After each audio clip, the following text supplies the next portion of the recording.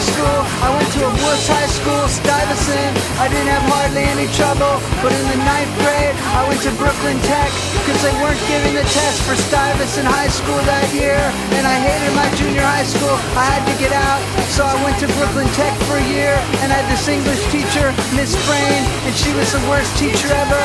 And one time, she took a shit in class. She was sitting at her desk, and there was this bad smell, which got worse and worse, and we all figured Freyne farted, but this kid in the first seat in the first row could see it by leaning over a little, and he passed a note.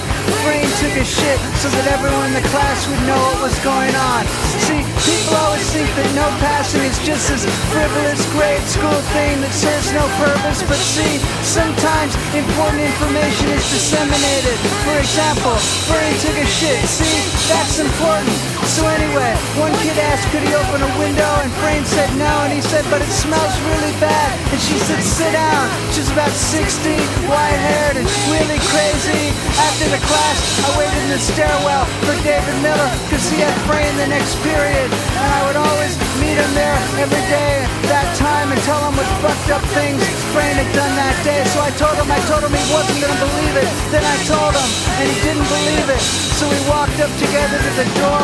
There were 3 other kids standing in the doorway too, looking, and just then she got out of her chair to close the door, saying, get out of here, and we could see it dripping down her brown stockings, brown dripping down her brown stockings, and the god-awful smell, it was so bad now. In my class it was only in the last 20 minutes or so, but David Miller's class is gonna have to sit through 45 minutes with that shit, while I was in mechanical drawing class with Mr. Pronsky.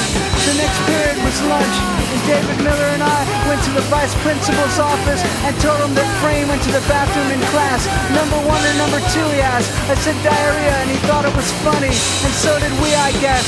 But we also thought Freyne should have been fired, but she never was.